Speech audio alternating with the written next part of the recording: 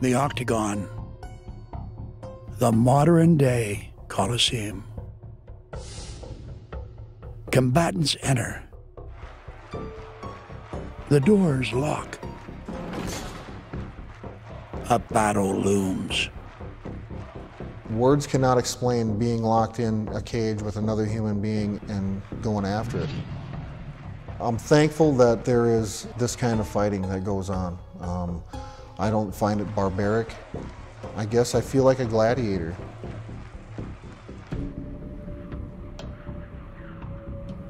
Alexandria, Minnesota. Not where you would expect to find the king of the Octagon. Well, that's just the way Brock Lesnar likes it. He is the current Ultimate Fighting Heavyweight Champion. This is his office. But his roots lie 130 miles away in Minneapolis, in the wrestling room at the U. He was different because all of wrestling, college wrestling, nobody had ever looked like him before. Just from the fact that he looked like the He-Man cartoon from the early days. I mean, he really looks like he's jumped right out of a comic book. There wasn't any physical feat that I felt challenged at because I never had respect for my opponent as a wrestler. I never respected him at all. Settle down, settle down, settle down. All of a sudden we had a whole new fan base because here was a new phenomenal looking athlete that could wrestle and could compete as well. Back in 1999, Brock became a Gopher, a junior college champ from Bismarck State, on the verge of becoming a major college star. And that's exactly what he did. 55 wins, only 3 defeats. Not too shabby. Jeez. Strong boy. His final match, the NCAA Heavyweight Championship. His opponent, West Hand Hawkeye. The Iowa Hawkeyes, you know, to put it lightly, we hated their guts, I guess. He was nervous, but I think he knew, you know, this is it. I need to win this match. West Hand and I didn't exactly see eye to eye.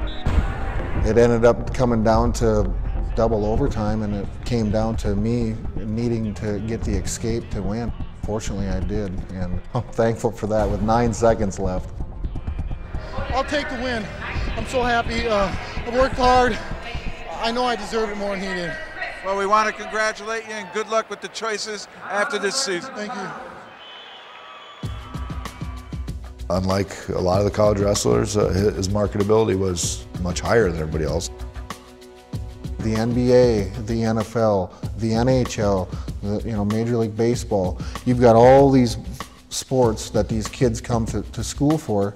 And wrestling, we've got no outlet. We've got no avenue to take to show what we've got.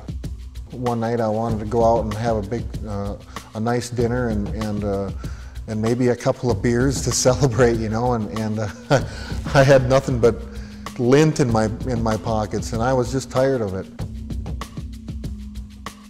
Next stop, pro wrestling. A champion again. But Brock wasn't satisfied. The next call came from the Minnesota Vikings, a shot at NFL glory. There was a moment when I was at the Vikings training camp wondering, what in the heck am I doing here? I'm underqualified for any position on the team right now. And the day that I got cut, I thought, this isn't what I want to do anyway. What he wanted to do is what he had always done best. Oh, he rocks right Mir. Mir is in trouble. You wait tight on the line. Trying to get Couture is down. Lesnar is trying to finish. I enjoy fighting and I enjoy competition. Just overpowered Mir. I am a gifted 265-pound man that is very agile and that is kind of a ground and pound brawler. How long will it take for Lesnar to go for a takedown? About 5 seconds! It just felt right in my heart and in my mind, and so I pursued the UFC. 3 fights, 24 minutes and 37 seconds in the octagon. Brock held the heavyweight title.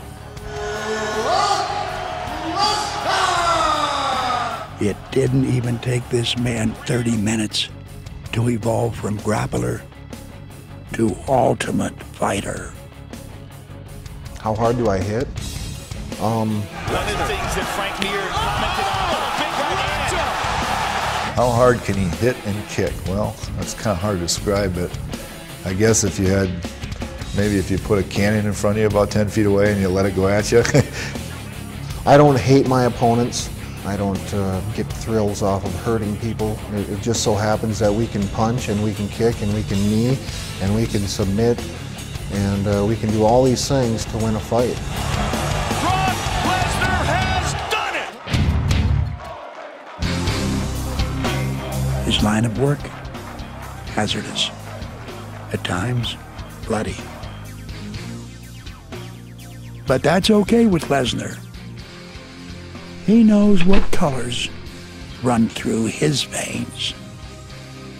I'm a fighting gopher, I guess you would say.